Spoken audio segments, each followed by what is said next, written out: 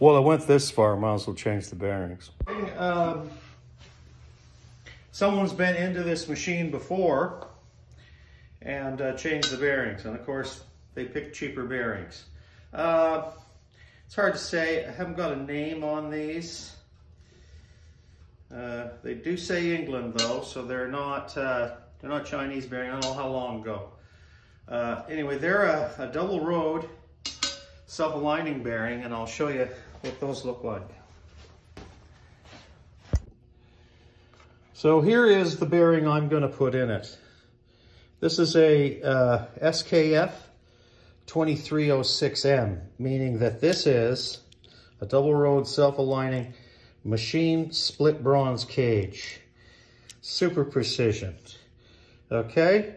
Double road self-aligning bearings obviously have a larger compact of bearings, complement, and they are a type of angular contact.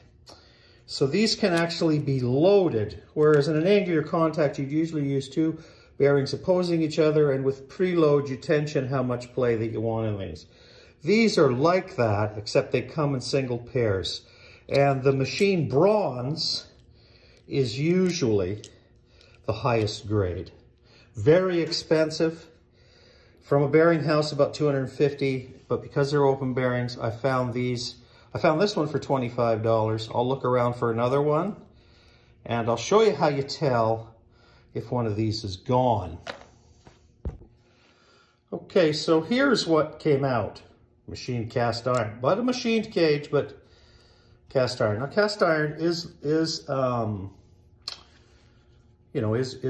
good, and obviously these are better than stamped, even phenolic cages. Now, for some high-speed bearings, phenolic cages might be better, but for this, machined bronze is the best. Now, how do you tell?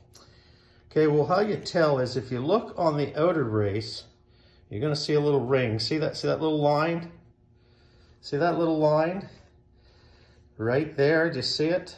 Just right there, that little line. That's the balls wearing into the raceway.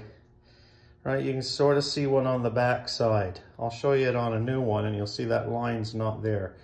That indicates contamination, dirt. But if these are the original bearings, they're from 1963, almost 60, what? 61, 62 years old. So that's the difference between open bearings and closed bearings. So in our new one, we don't have any marks on the inner raceway. It's perfectly smooth. You see that? Just absolutely perfect. That is how you tell. I don't know if I'm getting a good picture for you guys. That's how you tell if you've got a bad bearing. Now, the problem with those bearings is someone can pump them full of grease, run the machine, sounds good. Then once the grease moves out of the way, start making noise again and start pumping grease like crazy. Especially when you see grease like this. This looks like ball joint grease. Not very good. Very hard and waxy. That's not actually that bad. I've seen stuff. You could carve your initials into it. At any rate, we're going to run a different bearing, and I have to find another one of those. Anyway, that's bearings. Probably a little more information than you need to know, but honestly,